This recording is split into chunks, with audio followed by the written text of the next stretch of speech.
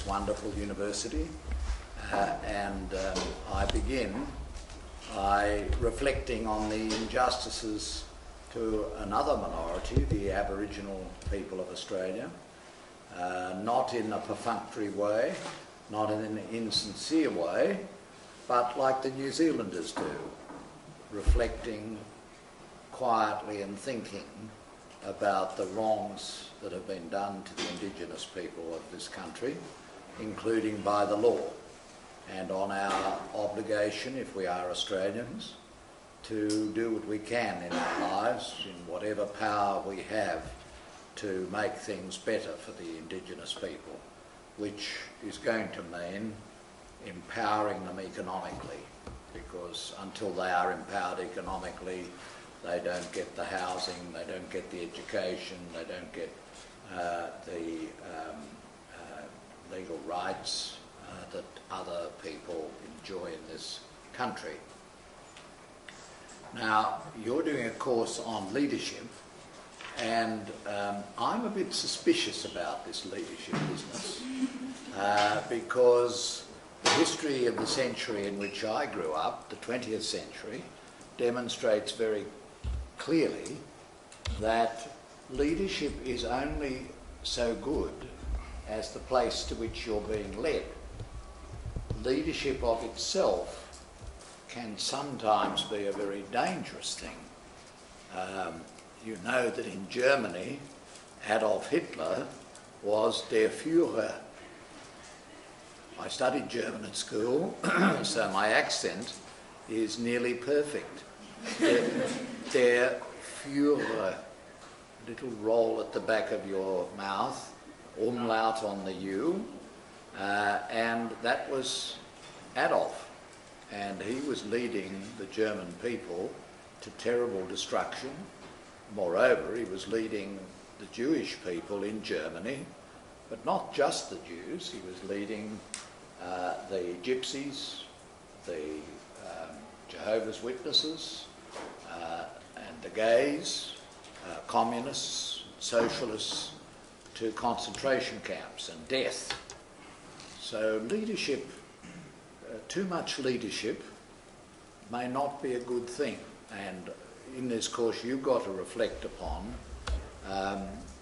the mistake that can occur if a people become too obsessed about leadership. In a way, it's a slightly immature political view, that you've got to have somebody who will take out of your hands where you are going.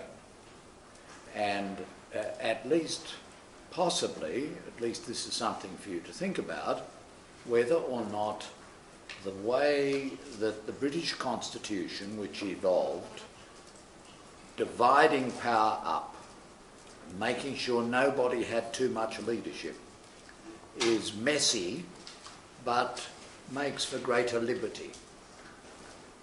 And I think that's a very important threshold question that you should all be thinking about, because leaders can sometimes be a great nuisance.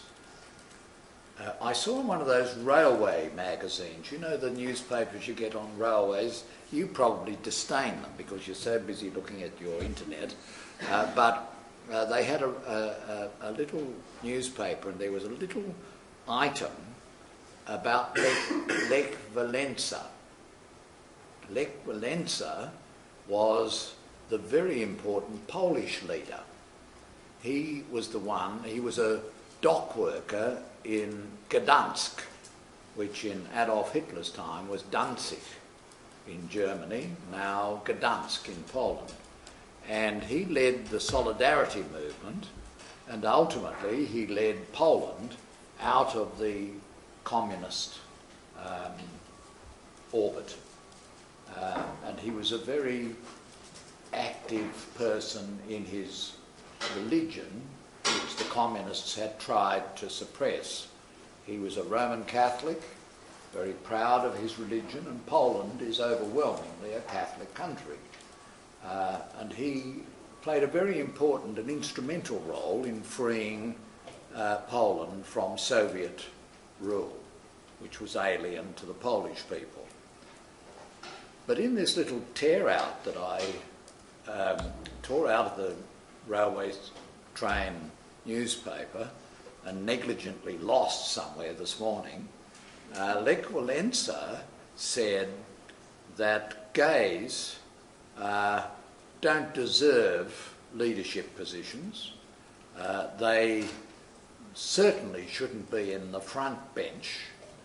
They should be in the back bench, if not behind a wall. Now, I don't know why he should mention a wall and why you have to go behind a wall, but that was what this very considerable leader said.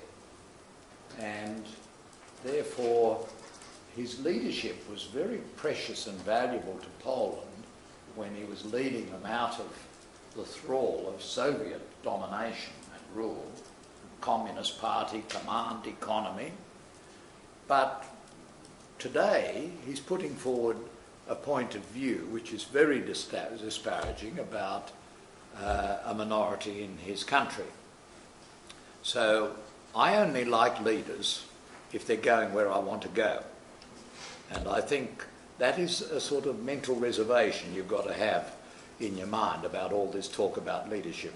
And you may come to the conclusion at the end of this course that it's been a terrible waste of time because you don't want to know about leadership at all.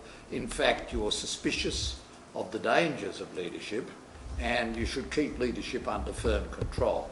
The control of 1,000 voices, of 1 million voices, in Australia 20 million voices, and not allow anybody to go usurping from us, the citizens, our idea of where we want to go, not surrendering it to where they want to take us. Okay?